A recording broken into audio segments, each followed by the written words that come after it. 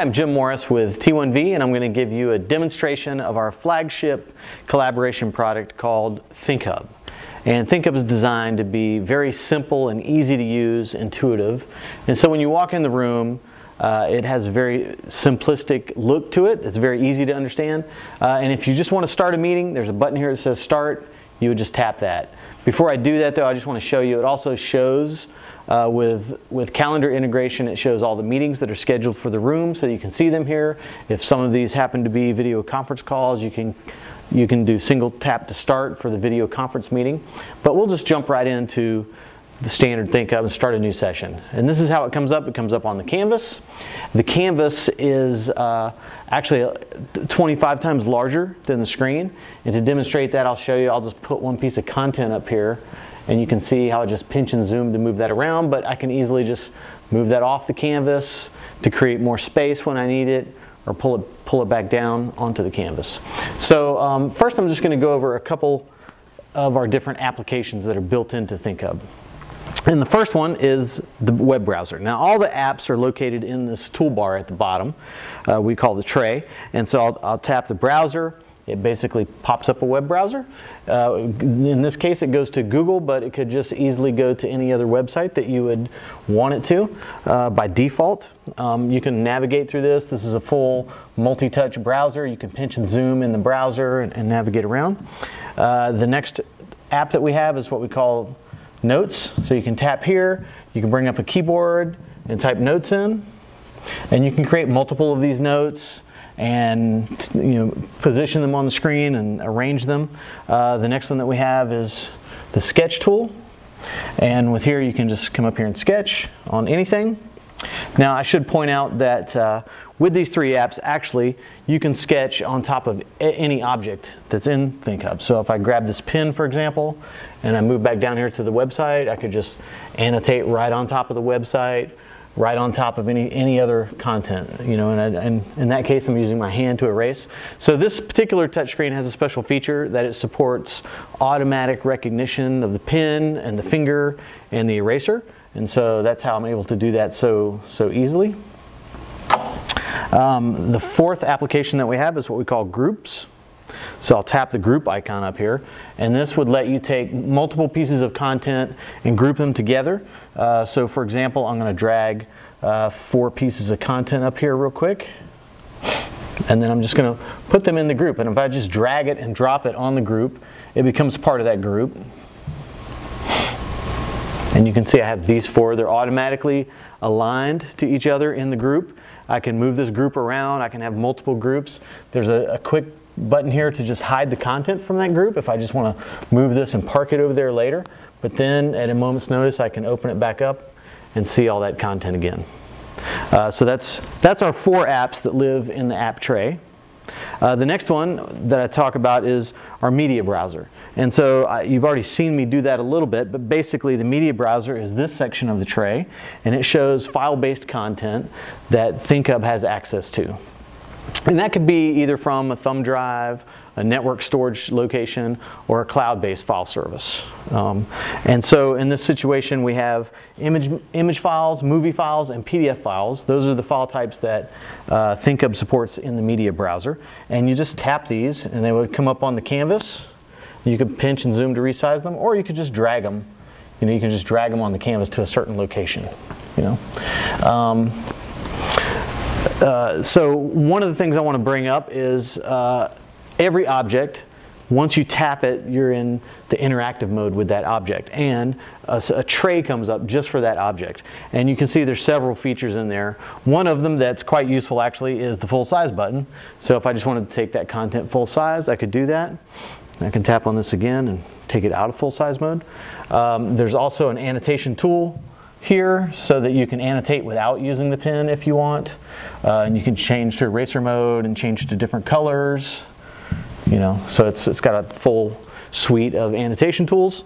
And in addition to that, there's the snapshot tool. So if I do that, hit that button, it basically makes an image copy snapshot of whatever that object is. And then the only other part that you need to know in the toolbar is how do you get out of that mode, and that's this little caret. You tap the caret, it goes away, and now you can move the object again. Okay, So we didn't really want to create every single application to run in the ThinkHub environment because there's a lot of apps that people want to use with ThinkHub. And so our approach was a little different. We decided, why don't we make it really easy for you to take any of your devices and send that content to ThinkHub live, and even enable you to interact with that content even though it's living back on your laptop. So for example, if you have AutoCAD on your Windows device, your Windows PC, and you come in and you want to show that, we enable you to do that with our AirConnect app.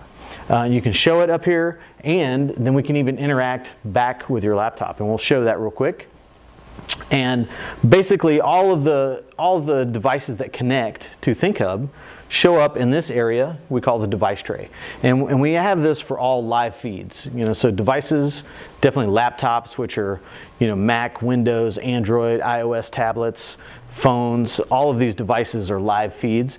They would show up in the device tray, in addition to any HDMI inputs that we have in the system or USB feeds. For example, these are USB cameras right here. It's just showing a live video feed right there. It's just another object type showing live video.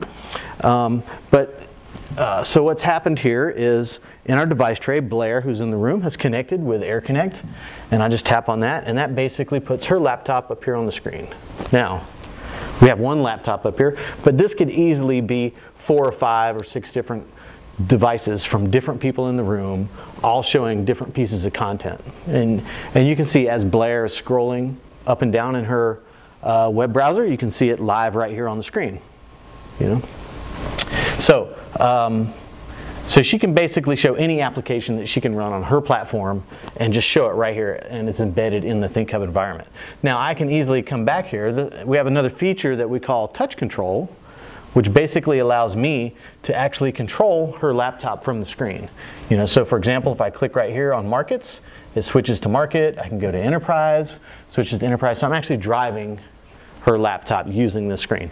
And this is excellent for things like you come in with a PowerPoint presentation that you just finished right before the meeting. You get it all keyed up. You come in and you present to the screen, and then you walk up to the screen and finish your presentation right from the screen, advancing the slides. So that's AirConnect, which allows all your devices to connect. So now those are all the features that you see in the tray. These are, we've made these features. We think they're the most prominent features that most people use all the time. So we've made them highly visible and very easy for people to access them and understand how to use them. We have, of course, a whole lot more, number of features that we had to put somewhere, and so we hide those in the menu. This is would maybe be used for power users, super user type. And if you come in here, there's a lot of other features that are in this menu. A big one to point out is our video conference integration. So we integrate with hardware-based video conference systems, and we also integrate with software-based VC systems like Zoom, WebEx, Skype, BlueJeans, Teams. And you can see this particular instance has WebEx, Skype for Business, and Zoom all installed on this unit. And they can run interchangeably. You can jump into one Zoom meeting, finish that, and then go right into a WebEx meeting. So we support all those in the ThinkHub environment, which means you can join the video conference, and you can also share any content from the Canvas with the remote participants through that service.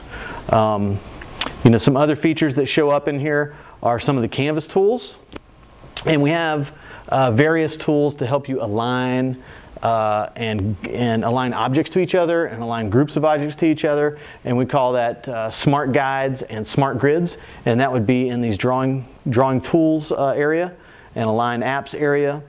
You can also hit this quickly and it'll just align every object on the screen kind of automatically.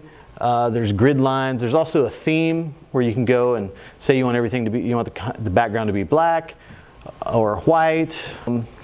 So that's kind of our super user features all in the menu. The volume control is in here, content sharing, and there's also, you'll see an object here called multi-site, which is a very powerful feature that allows multiple ThinkHubs to share content with each other. A powerful feature that is also embedded in the menu is saving and retrieving sessions. And this is very important if you're in the middle, if you have a lot of content with notes from your meeting and the meeting ends, You want to be able to save all of that content, all of the annotations, and then be able to come back later and pull all of that and restore it back exactly where you left off. And so we do that a couple ways. One is a thing that says, an item that says open sessions, and one that says save sessions. So I'm going to hit open. I'm just going to show you how it works. I'm going to click on this one, and it's going to tell me I'm going to erase my current session here and load a new session in. As it loads, the screen is gray for a second as it's loading content in, and then it pops up here on the canvas, and this is exactly where that session was left off, with all of the original content. So, for example, this is an image file, this is a PDF file. You can still go through all the slides, and if there were annotations on different pages of this PDF, that would all be retained. So saving and retrieving sessions, that's how we do persistence of your session and your content. That is a quick demonstration of ThinkHub and its most relevant features.